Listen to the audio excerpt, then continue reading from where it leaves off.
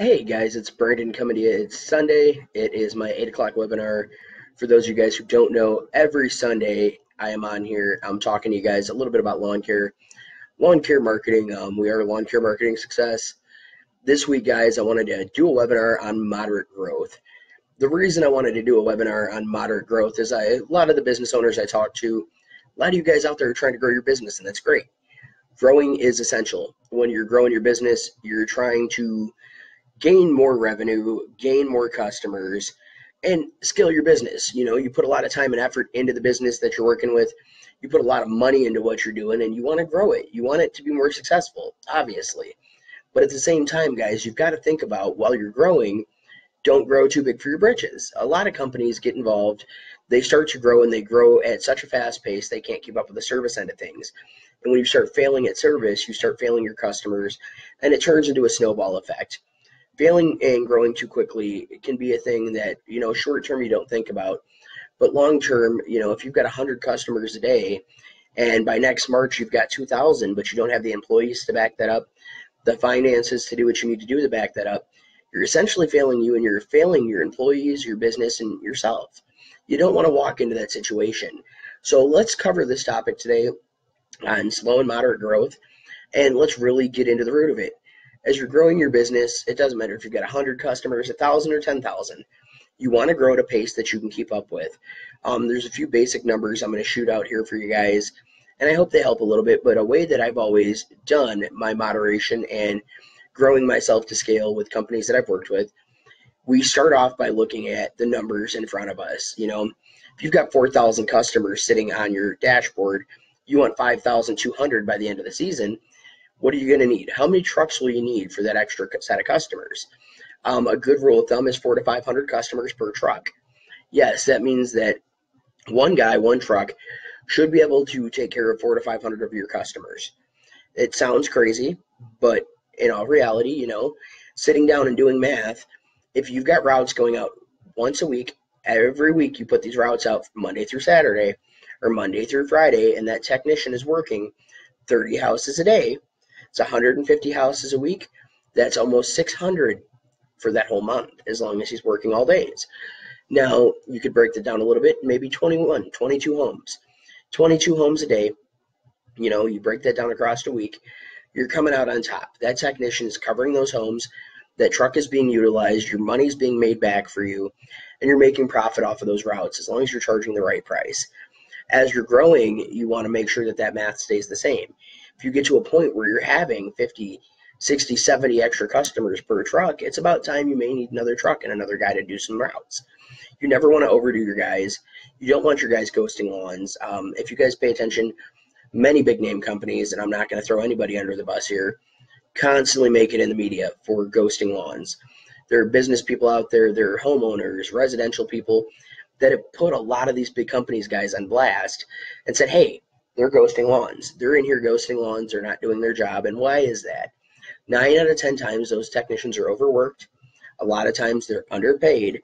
And when you're overworking somebody and underpaying them, and you're not utilizing your employee skill sets, you're not only failing your employee, but you're failing yourself long term.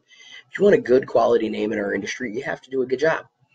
You can't go out and do a bad job. If you're doing a bad job, you need to look at what's wrong with your structure and fix it from there.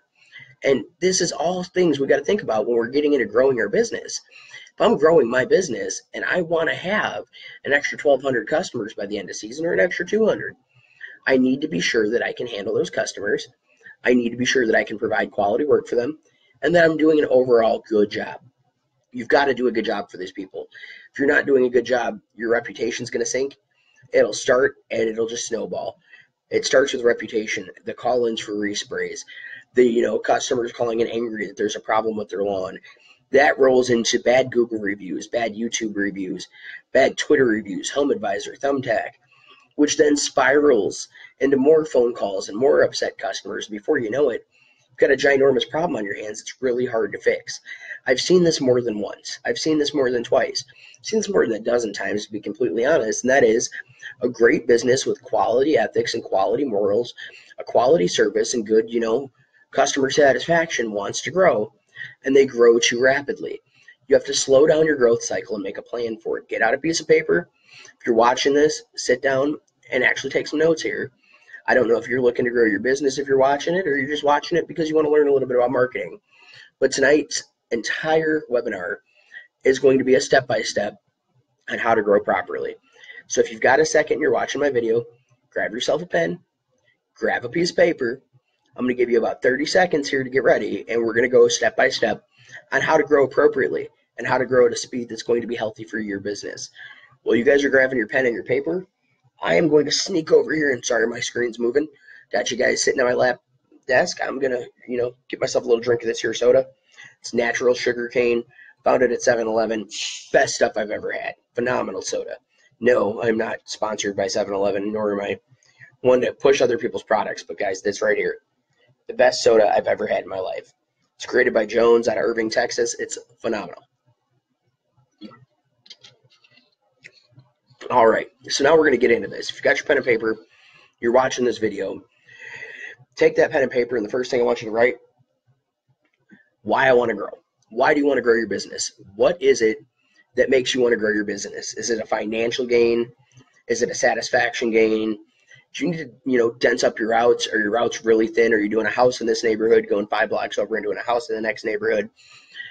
Why do you want to grow that business? 9 out of 10 people are going to say, I want more money and I want denser routes. Those are the 2 main things I always hear. Some people, I could always use more customers, but densing up your routes, making more money, who doesn't want that? Let's be honest. I want more money. I'd love dense routes. I'd love to send a guy out to a neighborhood and have every house in the neighborhood and know that I'm servicing them and we're doing a good job and they love us and we're coming back. So why? Right now, write down your why. Give yourself a paragraph. Nothing fancy, 2-3 sentences on why you want to grow your business. Give you a second here. Now that we've gotten past that why, how? How is next? How are we going to grow your business? How are we going to scale this business appropriately and allow the right type of customer satisfaction? The answer is very simple. I need you to write underneath this. Take a little sentence and put grow steadily, grow focused, grow customer centric. 3 things that you're going to want to stand by. It sounds crazy, but under grow steadily and under that little line, you want to set a realistic goal. If you've got 100 customers right now and you want 2, I want 200 customers by the end of the year, and I want to grow by 20 customers a month. Put that goal on paper. The next step, we're going to step underneath that. We're going to pick that next little sentence there. We're going to grow steadily, we're going to grow comfortably, and we're going to grow customer-centric comfortably. What do we mean by comfortably? If I gain 20 customers a month, how much money will I need to put in the forefront to ensure that those customers are satisfied? I know that there are prepaid customers out there in a lot of businesses. That's all you take. Great, you'll be covered. If your customers aren't prepaying and they're paying as they go, or they're easy pay customers to charge after the service, you've got to fork up the money for the product. If you grow by 20 customers a month, you got to think about how many bags of fertilizer you're going to need, how much extra weed control you're going to need. If you're just mowing lawns, how many lawns you're going to mow and how much gas you're going to need for that mower and how many extra hours your employees are going to need. Is that something you can feasibly maintain at that growth level? If it's not, step your goal down. And 100, 200 customers isn't bad, but if you want to grow 1,200 customers and you're going to grow by 150 a month, can you afford to put a guy out there and get that job done and wait for that return in profitability? Meaning, can you afford to take on that 150 customers? If you're at that level, you've probably got a sales guy or a sales team calling. Can you afford that team? Can you afford to have that guy go out and wait for your money? If not, set your goal a little bit lower. You're not hurting yourself or anybody else by slowing your goals down a little bit. You should aim at about a 10% growth rate per season. Doesn't matter how big you are in the business, you want to grow by 10%. And you want to reduce customer cancellation. If you can keep your customer retention great, you can set those goals feasibly, you're wonderful. You're going to be fine. Now let's get to the third step here. The third step in this, the most important one, is growing customer-centric. What does that actually mean? When I'm growing a business, when you're growing a business, when anybody's growing a business, it doesn't even matter. Lawn care is what we do in landscaping, but it doesn't matter if you're growing, a hula hoop business. If you're growing a business, you grow customer centric. You have to grow offering services or a product that makes your customer happy with them in mind. I know it sounds crazy. You're in this business to make you money. You're in this business to make your friends, your business partners, your employees, whoever else you got to take care of. You're in it to take care of everybody that you need to take care of and still come out profitable. But you got to think about that customer. If you're not pleasing your customer, if you're not growing with your customer in mind, you're failing. When you're growing a business and you're focused on growing the right way, you have to be customer centric. You have to think about that customer at all times. When your technician's out on the lawn doing a job, you have to ensure the job's quality. Don't overwork the tech. You have to ensure as you're growing that on top of that quality job, you're doing proper follow-up. How many times have you called a customer this week after a job's been finished and asked how they felt the job went? Bet you didn't realize that by calling that customer, you could have another Google review, which will help you with your SEO. You could have another Thumbtack review, which could help you with your SEO. You could simply touch that person that week by giving them a phone call, and they might have had a rough week, and by you calling them, you could have made them happy and upsold yourself another service. Can't tell you how many times I picked up the phone while I'm in a growth plan. Hey, how you doing? This is, Brandon with Lawns, and Lawns, and it's just an example. How do you feel my guys did on the service this week? Oh, I think, you did a wonderful job. I really like what they're doing. They're really informative. Your technicians were great. Okay, well, is there any way I could talk you into giving me a review? If you really, really appreciated the service, I'd really appreciate a review for my business. That's growing customer centric. You're growing, but at the same point in time, you're caring about that customer enough to where they're thinking about you. If that customer is thinking about you by the end of that service and they're willing to give you a review, they're willing to help build your business and help your goal set, there's nothing wrong with that, guys. Take advantage of that and grow customer centric. While we're talking about that, in the growth phase, when you're getting new customers and you're starting to grow steadily, what are you doing to retain the old customers? You never want to get to a point where you're so focused on growth that you're burning other customers. If you're behind for your current customers, stop focusing on growth and focus on your current customers. Reestablish that base. Solidify what you're working on. You need to grow customer centric. You need to focus on your customer base. You need to focus on that home base and what's paying the bills, what's putting the meat and potatoes on your plate. And once they're happy, focus on growth. If you're in a growth phase and you know that you're able to grow and that's something you want to do it, but do it right, guys. You want to grow your businesses right. You want to be financially stable. You want to put more money into your pocket, your business partners' pockets, your employees' pockets, because the more money that you're putting into everybody else's pocket, in reality, if you're doing it right, that's more money you're taking home. But as we grow, as we focus on that ROI, as we focus on all these numbers and all these things that cross us in the business world, we have to grow steadily and we have to grow the right way. Mass growth will crash you. I've seen it. I've been there for it. I've watched businesses gain 3,000, 4,000 customers in a year. For most guys in our industry that are startups or even in it for a few years and running their own businesses, we couldn't fathom growing 3,000 to 4,000 customers in a year. I've also watched those businesses fall on their face. And I've watched some succeed with the right planning. But you do not want to grow bigger than your britches. I'm using some old school terminology here. Yeah, I said bigger than your britches. But you do not want to grow your business bigger than you can handle. You don't want to grow without a plan. And when you're growing with a plan, you want to grow with a strategic plan.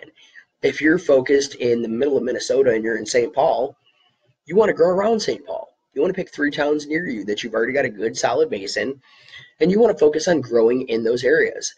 If you've got, a house on John Street in St. Paul, Minnesota, and that's the only house you're doing on that street, you might want to get 3 or 4 more customers on that street. That'll help solidify your routes. It'll reduce your overall cost while bringing you in more revenue. You always want to look at the revenue. You always want to look at your bottom line as you're growing as a business. You've got to look at these things, guys. This is what's going to help you succeed. You got to focus on that bottom line. You got to focus on where you want to be and what your goals are while you're building. I'm guessing half of you guys that have been watching this, and I see a few viewers popping in and out. I really appreciate you guys tonight. But I'm guessing you guys have all got businesses and you've all worked very hard at them. Now imagine if you put a good, solid action plan together and focused on that growth that in your heart you know you can reach, and you did it this next season. It's 2017, guys. It's September 24th. We're ending our season. We're doing our fall aerations and seedings, our fall cleanups. For you guys that do Christmas lights, you're getting ready for your Christmas lights. You're selling the heck out of it. But as we walk into 2018, we walk into springtime. Where do we want to be by the end of springtime? From January to May 1st, what do you want to do with your business? I want to grow. I want more customers, but I have to do it right. We have to do it the right way to make our customers happy. We have to do it in a way that we're going to grow appropriately and not out of our britches. Sit down, make a plan, really focus on this as we're focusing on growth. Aim for something successful. If anybody has a question, please feel free to comment on the side. I'd be glad to answer your questions. I'd be glad to help with the best of my ability with anything you guys might be interested in learning. But tonight, guys, again, we're focused on growth. Moderate growth is phenomenal. Growing moderately, growing at a speed you're capable of keeping up with is something I guarantee you will be more useful for you than growing by 1,000 customers. If you're spending $1 million on marketing and your supplies and your equipment is outdated as heck, you're wasting your time. You're doing a disservice to you and your customers. If you're planning to grow, another thing I'd like to cover is the equipment you're using. If you're planning to grow and you want to get on new customers' lawns, when's the last time you tuned up your aeration machine? How old is it? How many trucks do you have? And when's the last time you sat down and took a look at possibly getting yourself a new truck for these new customers? What is your image outside to the public? Do you have a 5-star rating? Or are you trying to grow with a 2.2? If you're trying to grow and you've got a horrible reputation because you are already servicing too many people and you're not up to speed with what you need to be doing, focus on that first. Avoid growth. Avoid moderate growth. Avoid any growth. Until you're satisfying your customers and you're happy with what you're doing and you feel you're doing a solid job, don't grow. Don't focus on it. Focus your attention on bettering your business. And when you're ready for growth and you're ready for that moderate growth, grow with a plan. Set your plan into motion. Write down your goals. Sit down. Get out that piece of paper. Break down where you want to be, but don't overdo it. When you're overdoing it is when you start to see failure. You start to see stress. Your team and your employees start to stress out. You start to lose good people because you're too focused on growing too quickly. Never focus on growing too quickly. Slow yourself down a little bit. If you don't, you'll end up in, a lot of places and it will fail. Gerald, let me take a look here. Great points. If you don't have infrastructure in the place. Exactly. If you don't have infrastructure, if you don't have a plan, Gerald, you're going to crash. And, the whole reason I'm preaching on this evening, usually I come on here and I just, talk a little bit about a marketing tip here or there. It's because this week I came across a couple of people I really care about in the industry, good friends of mine, and they've all come to me with the same question and exactly what you just said right there, Gerald. They've ended up falling on their faces with the inability to grow properly. I had one guy came to me and he goes, Brandon, you're a great marketing guy. I hired you for marketing. We got what we were aiming at. Why am I crashing? And I said, well, remember when I spoke to you in the beginning of the season? Did you look at the numbers? Did you look at the trucks? The gentleman hadn't bought a new truck. We'd got him up by about 650 customers, and he was overbearing on the current employees he had. So he had these routes going out with 40 to 50 stops a day. And he just couldn't seem to fathom why every day he had customer complaints. People were getting the front lawn fertilized and not the back, no note being left, no call into the office when they didn't get to the back lawn. They were just skipping and going on to the next one. And I had to sit him down, and I really was open with it. And I said, take a look here. When you're pushing this much weight onto your guys because you want to make a profit, you got to split that profit up amongst your business and your guys. You have to get another truck. You have to get new employees. You can't keep adding to these guys as routes. They went from 24 stops where they were doing great to 30, they were doing okay. 35, they started to struggle. Now you're into the 40s and 50s, and you're expecting this. And then on top of that, they weren't getting done. Every day he had multiple stops in his routes that weren't getting taken care of. And he had customers that were still on their second or third round of fertilization and weed control, while others were on their seventh, sixth. And he's, well, what's going on? Well, buddy, you got to grow to good pace. And that's why I'm bringing this out tonight. You've really got to grow at that pace and go to where you need to go. Hey, you know what? I really appreciate your comments tonight, Gerald, but you're 100% right, my friend. You do. It's all about making sure that your equipment and employees are taken care of. I see it put equipment there, but for me, it's always employees as well. You can have the best of equipment, but you got to take care of your guys, and you can't overwork them. If they're willing to go put one in for the team and do a little extra hard work, amen. I'm right behind that. But by no means do I like to push my guys. I hate to get out there and see guys come in and not like their job or feel dissatisfied with what they're doing because they're running through it. I've had the luck of a few really good technicians. I've had seasons where we're running 19, 20, sometimes 25 technicians to keep up with some of our bays. But these guys were doing a good job because they had the right amount of work. They had the right amount of efforts put in, and that to me is huge. If you've got, just the right amount, 24, 25 stops, depending on what you're doing. If you're doing all liquid applications, you can change that up a little bit. I'm not a fan of all liquid. I like to see, actual granule fertilizer put down and then liquid weed control. I'm also one for only blanket spraying a few times a season. One, I think that if you overdo it, you're hurting the pH levels in the lawn and doing more harm than good. But at the same time, if you're going to send somebody out to do a blanket spray and they do a good job the first time, one of the things I like to train the guys on in a growth phase is, hey, if you do this blanket spray the first time the right way, from here on out, what you'll be focusing on and what you'll be facing is the fact that you can spot spray some of these areas. And you're 100% right there, Gerald. It is a cat and mouse game. But even then and past that in growth, if you're not financially capable as a business person of handling the type of growth you're looking for, you've just got to slow it down a little bit. We all want to grow. We all want to get bigger. We all want to put more money in our pocket. We all want to get to that point, but you got to do it at a feasible rate. If you've got 200 customers today and you tell me you want 700 by next season and you don't have the finances to do it and you can't front load what you're trying to build up to, you're failing yourself anyway. I mean, you're going to step into this, get focused, get gun-ho about what you're doing, and that's great. But when you get all those customers and you can't afford the pallets of fertilizer to get out and do the job, and you didn't pre-plan and do a prepay special or do an easy pay special and get a credit card on file, honestly, you're screwing yourself. About 8% of people out there, no matter how good you are at what you do, they don't pay their bills. It's just an unfortunate thing we walk into with bigger businesses. I've walked into some companies and helped restructure them and had $1.2, $1.3 million in unpaid debt. I've walked into smaller businesses and seen 30, 40 grand in unpaid debt. That's money you as a business owner are gambling with if you don't have a plan for it.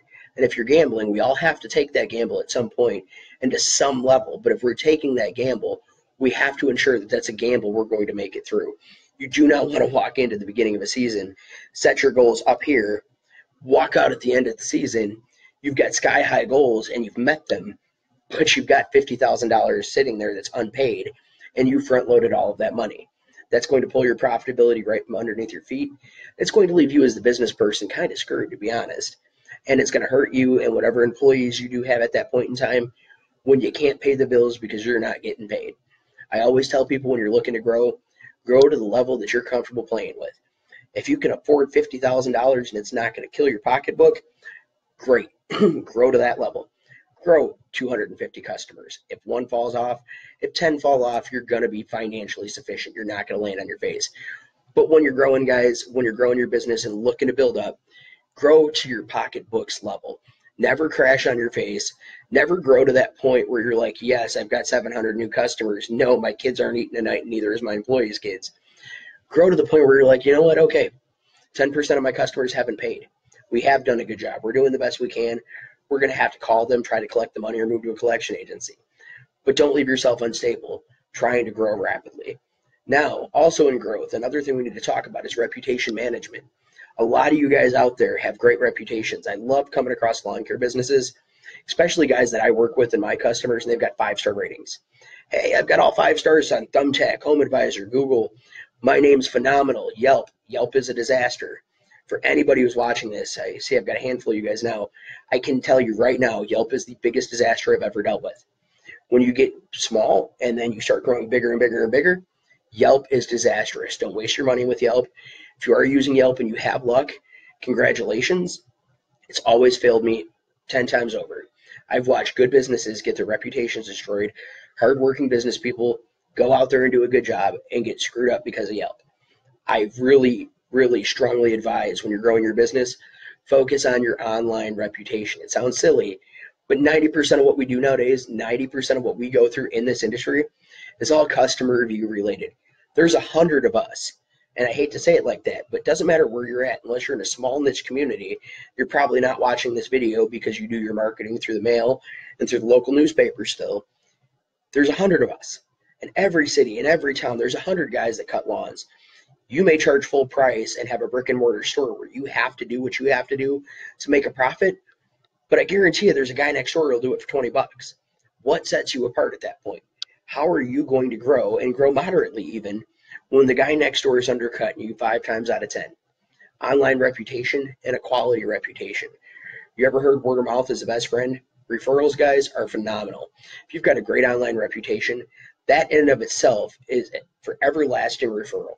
If I get online and I'm looking for any sort of service, lawn care, anything else for that matter, and I look at your business and you've got a 5-star rating, and I'm what you consider to be part of the millennials. So you guys who are watching may be part of my generation, you may be some older gentlemen. Us millennials and above, we're looking at your reputation. If your reputation's good, we're going to give you a shot. If I hear from my friend down the street that you're great, that's phenomenal. I'm going to give you a call, but I'm still going to look at your online reputation. And you can talk the best game possible and talk sales to me all day. And I'm easily sold if you got a good reputation. But I get on there, and the first thing I see is he came out to do my lawn, or the company came out to do my lawn this week. They burned my lawn. They didn't take responsibility for it. I don't see any action from the business itself. You're failing yourself, you're failing your customers, and you're failing your reputation. In this growth phase, you guys need to be focused in everything you're doing. Your online reputation, growing steadily, growing at a safe pace, not overlifting the money in your pocket, throwing it over your shoulder and walking away. You need to take all these things into account and plan for it, and it'll work out much, much better.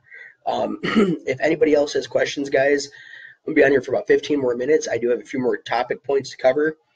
Anybody who did grab a notepad and pen, if you have any questions about the original setup in the beginning of the video, just planning for growth, please feel free to ask. Again, I'm going to take a 2-second break here, get a little bit of my soda. Sorry, guys. Love this soda. Fallen in love with it. Found it at 7-Eleven. It's like the best stuff ever. It's an all-natural cane soda. I don't know why they sell them, and I don't know why I have so much of it, but I ended up buying like 2 shelves out of 7-Eleven, planning to do our webinar tonight. I just had to have something to drink, and usually I'll get myself a coffee or I'll go get a water, trying to be healthy, trying to keep, the weight down a little bit, but all natural cane soda, I just had to do it. All right, guys, so the next important big topic point that I want to cover is while you're building your growth, where do you spend your marketing budget to keep yourself moderate? And when you're spending a marketing budget, any guy that I've talked to hundreds of people over the last few years, they always get screwed somewhere. As business guys, we're always getting screwed. We're always throwing in a fishing pole, reeling it in, and hoping to catch something. If you guys have avenues that are working, if you're using, Thumbtack, and Thumbtack is a great resource, and it's helping you, keep your money where you've got it. Don't pull your money out and take any big leaps while you're in a growth phase. If you're going to take a leap, do it moderately. If you've got a $5,000 budget or even a $1,000 budget, let's bring it real low. Say you got $1,000 for the year. Every year you spend $500 on Thumbtack. Every year you spend $500 on HomeAdvisor. You've gotten the same results, but you want to grow a little bit more. What I'd suggest doing is reevaluating that budget and bumping it up a little, but don't dive in headstrong. Don't let anybody take your budget and go, hey, you need to go and maximize it and spend 20 grand this year. No, add to it gradually. Gradually grow into that marketing structure that you want to get. Gradually grow into growth. I'm sorry, I'm going to read this comment here. The other thing with growth is some guys try to do too many things. Okay, Gerald, I'm going to pull off topic. You're 100% correct. That is something I've seen, and there's a great example of that here in the Chicagoland area. They're a good business, and they've been a good business for years, but I've noticed lately their reputation has gone downhill, and they're a larger scale company. It's called Green Tea Services. Really like the business, really like the business model. The Corey family that owns it has always done a phenomenal job. I've liked the way they've done what they've done. And I've actually been working for another family member of theirs in another business across town for quite some time. And you watch these guys, and they're great business people. But about the last 2 or 3 years, they've grown I can't even say that. It's not even in such a way. They've grown so massively into so many markets. You can't keep up with it. They went from lawn care to gutter cleaning to Christmas lights, from aerations and seedings. They jump over and they're selling you grub control, pest control, carpet cleaning. Don't be a true green. Don't jump all over the board, guys. Don't do it unless you can afford it. You've got the plan for it. You've got the employees for it. If you're going to grow at that speed, at that rate, and in that way, you have to make sure you have your bases covered. You don't want to be caught pulling up to a customer's house pulling one magnetic sticker off of your truck to throw another one on for another service. Grow comfortably, grow safely, grow in a way that's going to keep your reputation up. The last thing you want to do is get onto Google, take a look at your reputation in the last 6 months. You've dropped by 2 points, meaning you've gone from a 5-star company to a 3-star company because you're doing too much that you don't understand.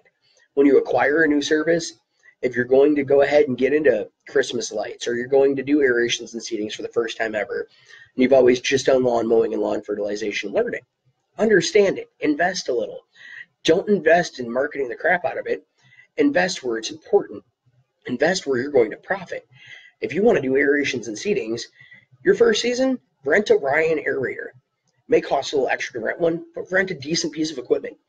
Don't go buy the cheapest thing you can get or something used that's falling apart and end up digging up a customer's lawn. I can't tell you guys how horrible that is, and I've been in those shoes. I've been there and watched production managers screw the entire company over, taking the bad equipment out and doing a poor job. I've seen guys who wanted to grow into a market go out, pick up the first thing they get their hands on because they wanted to grow into it, and they'd sell 100-200 aerations and seedings. And they'd go out there with the crappiest seed they get their hands on. They'd put down bad seed, didn't do a good job, do it at the wrong time, do a dormant seeding, and screw up the lawn. If you're going to grow into it, any service, I don't care what it is, understand it, learn it, go to a few classes, go to a seminar, go to your local John Deere, your local Russo's, Site One, talk to your salespeople, understand what you're getting. I'm not saying to come home with a $10,000 machine and $20,000 in product with no customers, but do your research before you get into something. Just because you've been cutting lawns for 10 years doesn't mean you're the best at doing everything and you can pick up a new service you don't understand and succeed from it. If you're going to pick up that new service, do a little bit of research, guys. It's not hard. You can learn a lot off a little bit of research. If you're going to step out, you're going to grow in that way, do your homework, understand what you're doing. Twist and turn a little bit in your head and go, okay, what am I getting myself into? If I am never before in my life touched an aeration machine, I guarantee you at September 24th, I'm not going to grab an aerator and go out there and start aerating lawns and hope I do it right. I'm going to start learning in April what they are. I'm going to start researching in April what I'm doing for the fall, how I'm going to make that service work. I'm going to do my financial back-end research, see exactly what they're going for in my area.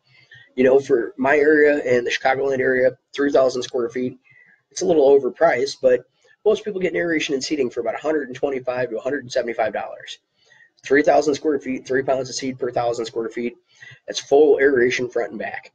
When you're doing something like that, when you're selling a service like that, I look at the equipment I'm using, the cost of the seed, how much seed I put down per 1,000 square feet, how much that 50-pound bag costs.